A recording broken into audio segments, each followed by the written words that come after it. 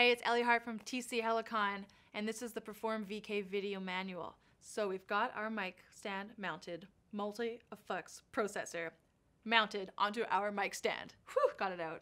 The first thing we're gonna do is we're gonna start plugging stuff into it. So let's go over the back panel.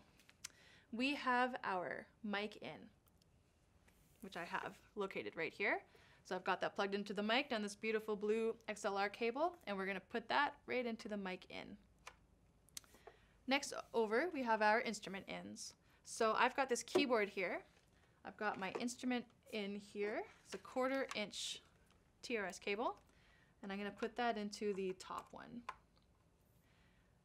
Next is we have our instrument out, and this is what's gonna send our vocal mix and instrument mix to the PA. So I'm using a little monitor speaker, and I'm gonna send it to that, but you could also send it to a house PA, wherever it is that you're sending your audio.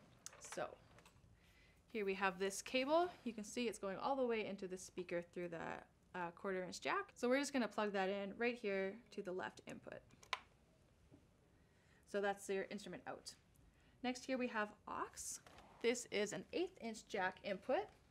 So you can put a iPad or an iPhone or any mobile device.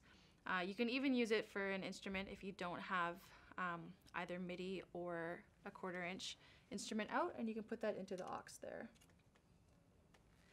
The other thing that this aux in is really helpful for is if you want to do a metronome or a drum machine, lots of different options. We have another segment called aux audio, so there's a lot more information within that segment of this video playlist, so go check out that one for a little more info on that. Okay, and then we've got, it says pedal here. This is for a Switch 3 or a Switch 6 pedal that we sell separately.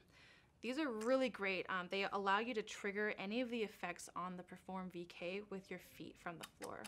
So they're sold separately. There's a Switch 3, and the Switch 6 has 6 switches on it. So these come with a TRS cable, tip ring sleeve. Very important that you either use the one in the box, or if you need to replace it, make sure you get a TRS cable because it will not work with a TS cable. That goes in there onto the floor, and this end goes into that pedal input.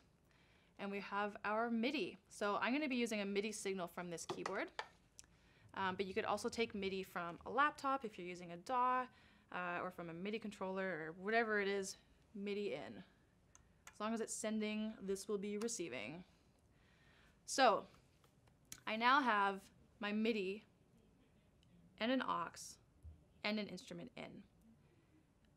When using Harmony on this, just so that you know, it's always going to prioritize Midi and then instrument and then aux. Okay? Next we have a USB port, and that's for doing your firmware update. You can also import some presets from our app on a mobile device, so you can plug that in for that. Or you can do USB audio interfacing or recording with it as well, and that can be done through that USB. So very handy little port. And then last but not least, we have our power, which I have here somewhere.